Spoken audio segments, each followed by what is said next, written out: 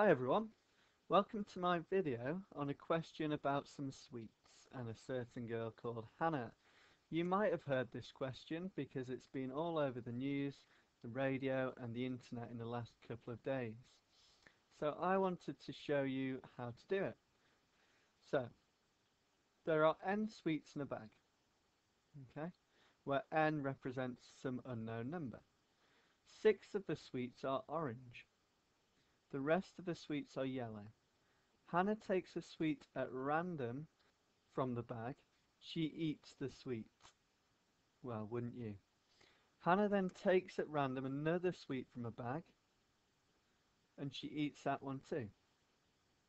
The probability that Hannah eats 2 orange sweets is 1/3. Now the reason people have found this difficult is it's 2 different topics in one, because the final result is show that n squared minus n minus 90 is 0. So we've got some algebra and we've got some probability all mixed up into one. But what I want you to do is just not panic. Okay, you know how to do probability hopefully, and you know how to do algebra. So let's imagine our bag of sweets. 6 of the sweets are orange. Okay, well, I might have to use red instead of orange. 5, 6. The rest are yellow. Okay. Now the problem is we don't know how many yellow sweets there are, so I'm just going to do random dots. But we're told that in total there are n sweets in the bag. So any probability that we're looking at is going to be out of n. If you were told there were 7 sweets in the bag, then you'd say, okay, there's 7 in total and 6 are orange. Well, there's n sweets in the bag, so for a probability of 1 orange, it's 6 out of n. Now that will look weird because you're used to seeing numbers here, but don't panic. So that's the probability of getting her first orange. There's 6 orange out of n in total. Now what you have to remember is she takes one of the orange sweets out of a bag. So we're going to take one of these away.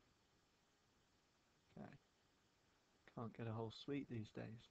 So we take that and we eat it. So that one's gone.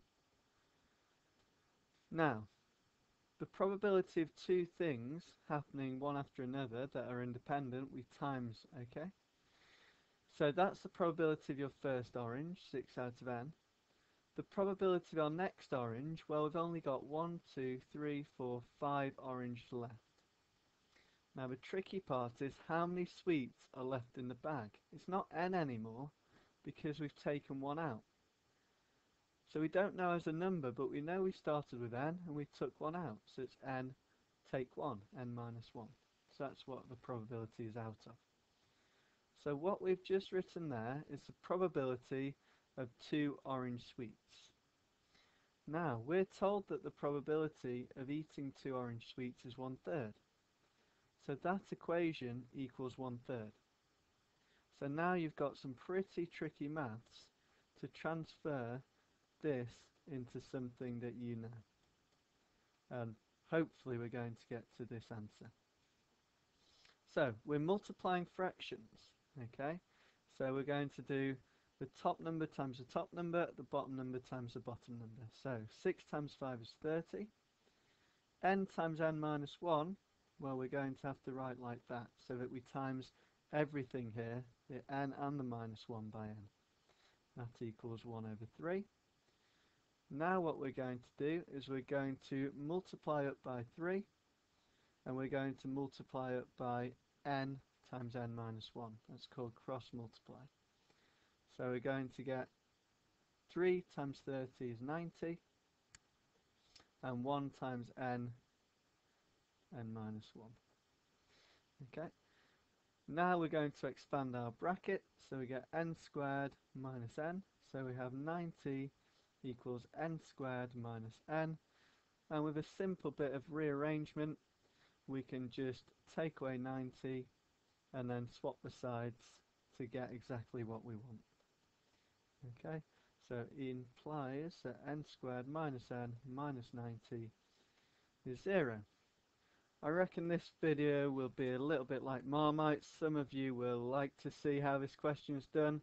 Some of you probably just don't want to know at all. But if you're in the second category, then maybe you've not watched the video, so hopefully it's all good. Thanks for watching, see you again soon, and good luck in achieving maths.